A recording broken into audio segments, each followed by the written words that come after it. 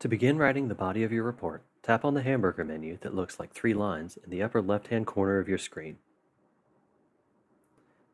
Select a component, in this case roofing,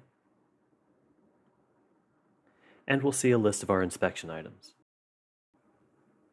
The template you've chosen will determine what conditions are available for each inspection item. In our template, we have inspected, not present, repair, replace, or exclude. For this demonstration, we're going to assume that we found a problem in the roof coverings. We'll mark it repair or replace, and then tap the arrow on the right-hand side of the screen to add a photo and a comment. Tap in the space below the instructions that say click here to add a comment, edit a comment, or itemize comments, and a menu will pop up.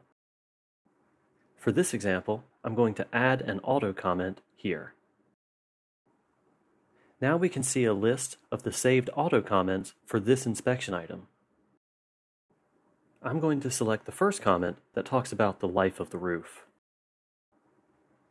After tapping on the comment, tap As One Comment at the bottom of the screen.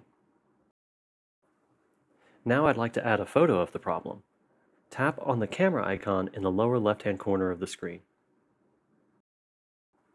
The camera for my device opens, and I can take the picture.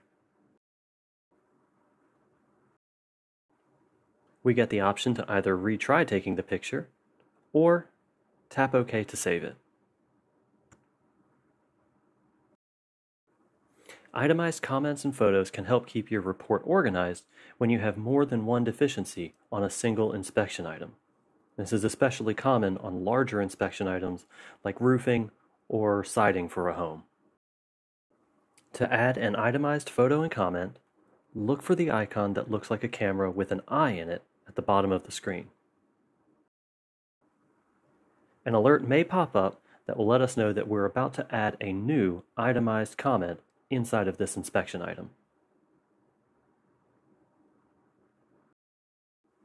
We can take a picture of the second deficiency,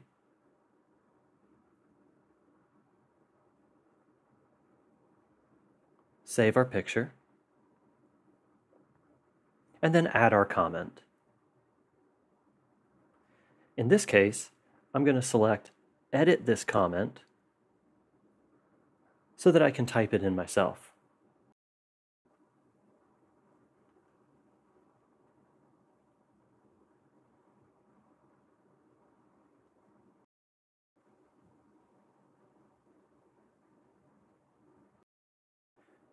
Once we're done adding our photos and comments for this inspection item, tap the back button on your device to return to the list of inspection items for this section.